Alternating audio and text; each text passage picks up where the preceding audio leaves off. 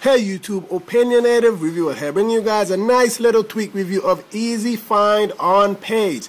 It's for 99 cents in the Big Boss repo, and it's by Samara. I don't know how to pronounce that last name, that first name, I'ma just butcher it. So yeah, basically what this tweak does, let me just go over in the Safari here.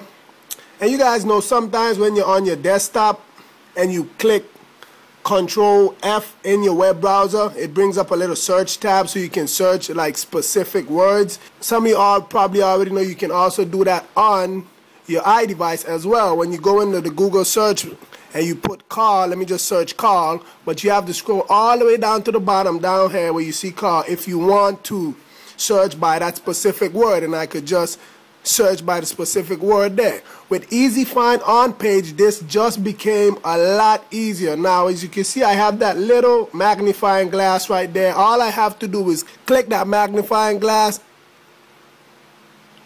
and it brings up a little search box right there. You can see the search box, and all I have to do is search what I want to search. So I'm gonna go and search the same thing, which is call, and then I'm gonna just hit OK.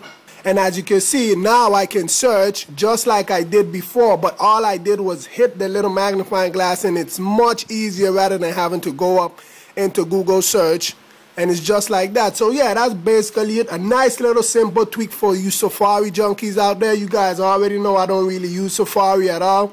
I hardly browse the web on my iDevice, I just use apps. So yeah, that's basically it. It's in the Big Boss repo for 99 cents. It's a matter of preference if you want it or not. With that being said, please rate, comment, subscribe.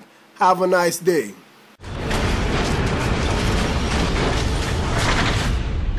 iDeviceDaily.